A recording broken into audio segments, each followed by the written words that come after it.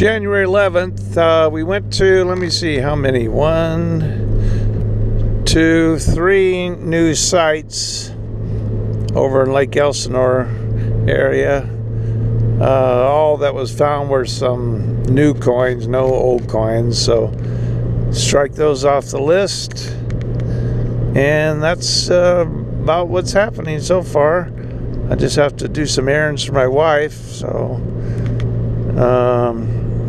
I don't know, maybe there will be time to go over to the school site, we'll see. Well, we're back to schoolyard site here, Menifee. Randy just yelled a Wheatie, so he got the first coin.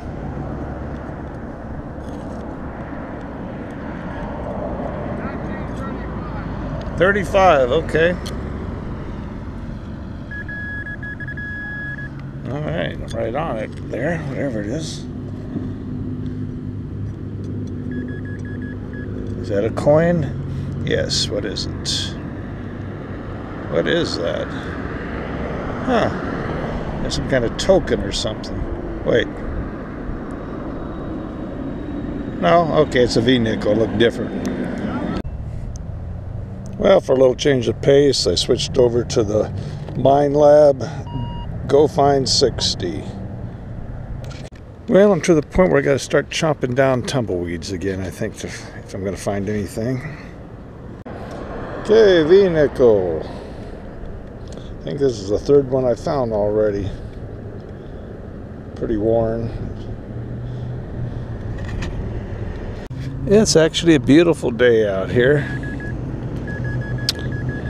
Wasn't thinking I'd be able to come down here, but ran a few errands for my wife and still had a little time left before the sun went down, so I thought, why not? Why not?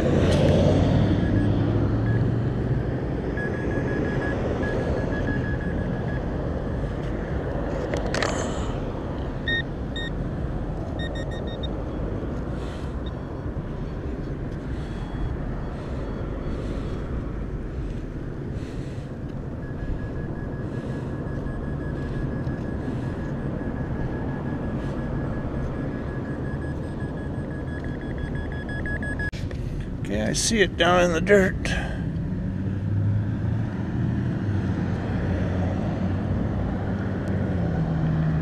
Wheatie.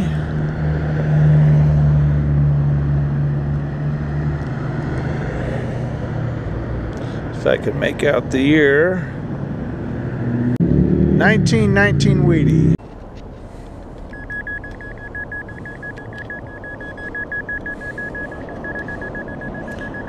Okay, got a hit there. Yeah, I was listening to the yesterday, the Gold Prospectors Space Radio. Oh, there it is right there. Wheatie. Anyway, I was listening to that last night, and they had the guest Kevin Hoagland and Jeff Williams. So I called in and said hi. And later on in the program, Robert Ferguson called in too. He had some questions about metal detectors.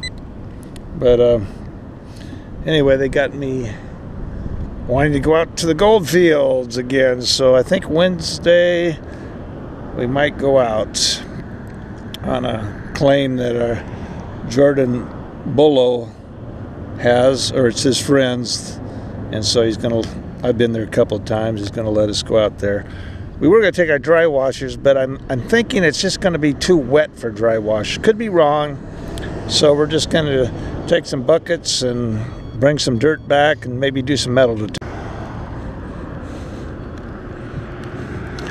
Well, Randy just got another V-nickel a second ago.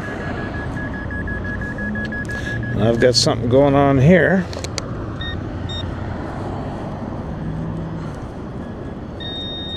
Okay, right there. I can see it, I think. No, that's not it. All right. There it is. Dug it out and didn't even realize it. Oops, lost it. Anyway, weedy.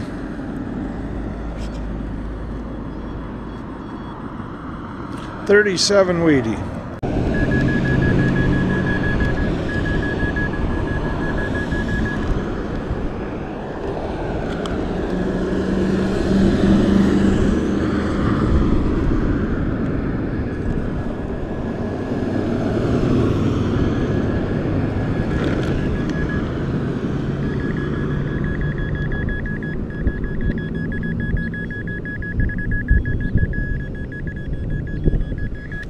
It's there somewhere.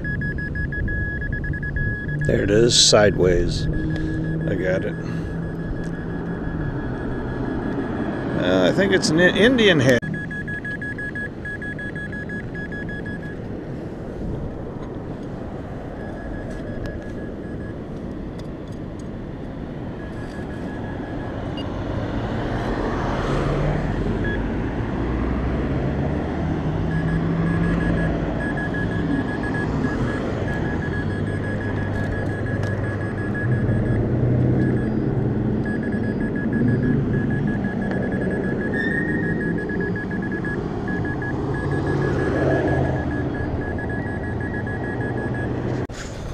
So on the Go Find, when you have a target, you want the coin flashing, but also at the top there's a row of lights, and you want the lights to be green. And we got one green light anyway. Okay, right down in there a ways. Just double check everything. Okay, a little deeper. What?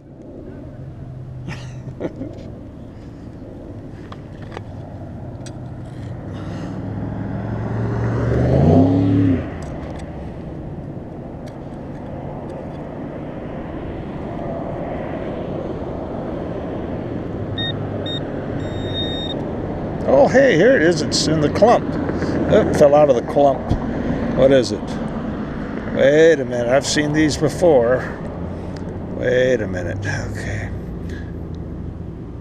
Oh, this is different, half dime. I thought it was gonna be a 3-cent piece. Sitting Liberty half. On Bully site, one memorial, 1, 2, 3, 4, 5, 6, 7, 9 Wheaties, 1 Jefferson nickel, 3 V nickels, and 1 Indian head. And then just from other areas, we were looking around, just some memorials. Okay, so how many from the Playground Bully altogether? 1, 2, 3, 4, 5, 6, 7, 8, 9, 10, 11, 12, 15. 15 plus 10, 25. And then Randy got the 6 others from other places we went today. Well, I got 4 V nickels, 4 Wheaties, 1 Indian head, and 1 half dime. So that's 10 coins. We'll see what Randy has. Here's what I got. The Sitting Liberty half dime, 1857. Indian head, 1897. V nickels, 1910, 1906, 1899, 1908. Wheaties, 1912, 1919, 1937, and 1919. 10 coins.